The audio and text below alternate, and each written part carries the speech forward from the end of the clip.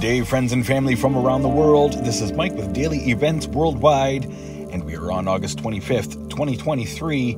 Welcome to another surviving day on the planet, and welcome to the Daily Dew, giving you your space weather update as well. Earthquakes and world weather. Always starting out here looking at the last 48 hours of imagery on our sun, as we did have a strong C-class solar flare noted yesterday, or overnight last night, and as well another C-class solar flare today. But nothing major has been thwarted our way. Having a look at the last 48 hours, incoming large plasma prominence erecting from the surface there and slapping back down. And looking at outgoing here, this is where we saw the C-class solar flare. Watch on the left-hand side, the bright region. This was an outgoing solar flare. Looking at multi-spectrum, showing the most active regions the past 48 hours.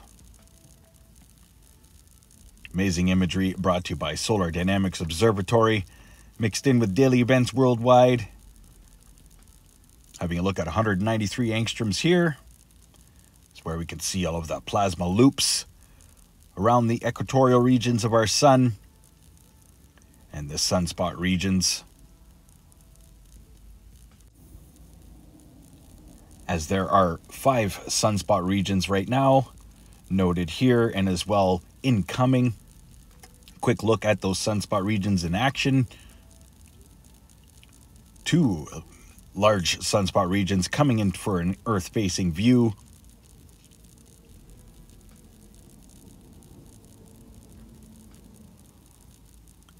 Those things are massive. Going to be keeping an eye on those. Looking at space weather conditions currently, right now we are under R1, minor radio blackout impacts expected. Solar winds coming in at 390 kilometers per second.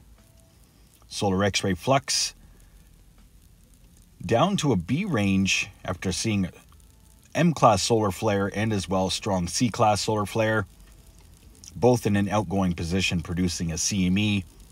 Solar proton flux is low. Geomagnetic activity sitting at a KP2.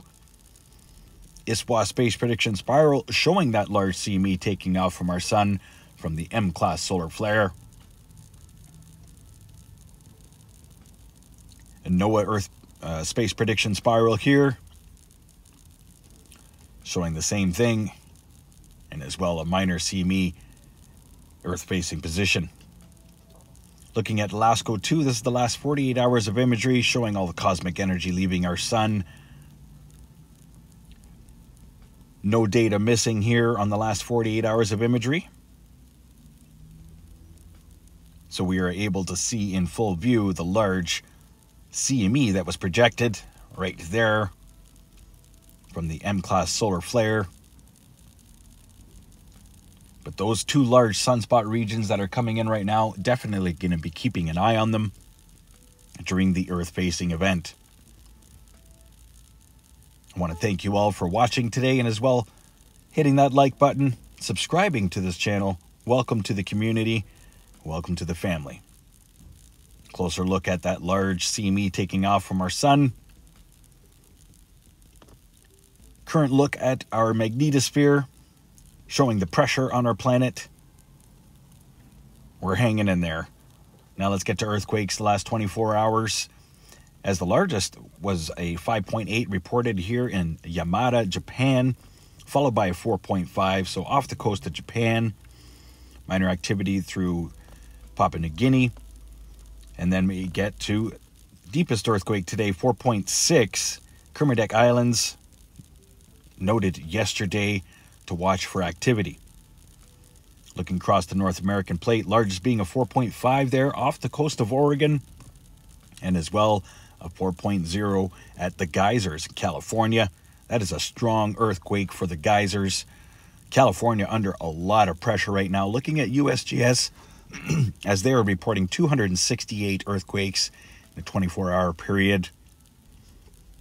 A quick look at Hawaii as things have calmed down at Kilauea, but still seeing about 38 earthquakes across the Big Island. Maybe 11 of them around the caldera of Kilauea. But notable here, all the activity around the California basin and up into Nevada. Heads up. 4.5 there off the coast of Oregon. Ring of Fire under a lot of pressure right now, and we've been watching it go up and down in waves over the past couple weeks. So heads up, something's coming.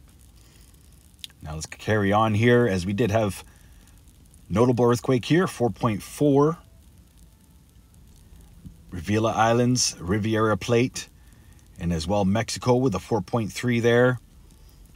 Puerto Rico still seeing activity, 4.8 there. Southern Mid-Atlantic Ridge, as yesterday we reported North Mid-Atlantic. And as well notable here, 4.6 Africa, Uganda, and a 4.2 there, Northern India. And that's the last 24 hours for earthquakes. Have a quick look at the last 7 days for shakers across the planet. Noting all the elevated rings are the depth of the earthquakes. Increasing activity up into the North American plate recently has me a little bit concerned. From California north to Alaska. Heads up. Much love, everybody. And if you are in an earthquake-prone zone, for instance, the west coast of United States and Canada, be ready. Noted the activity coming to the Kermadex. Now let's get to weather here. Looking at Zoom Earth, showing satellite imagery from around the world. Lots of wildfire smoke coming out of northern BC. And as well, Northwest Territories. The Yukon fires have since calmed down, but still seeing a lot of wildfire smoke coming from the north. Fort Smith, Grand Prairie, overlooking the Atlantic. We've got Invest Area 92L, as well Tropical Storm Franklin heading north. Don't really know exactly where it's going to land just yet. We've also got Invest Area 93L heading up into the Gulf. Invest Area 91E coming out of the East Pacific, and as well 92E coming out of the East Pacific. West Pacific, we do have Typhoon Tropical Storm Damre.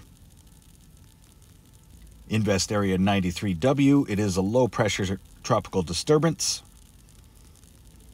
And then we get to Typhoon Goring, which looks like it will be a super typhoon making landfall in Taiwan Wednesday at around 8 a.m.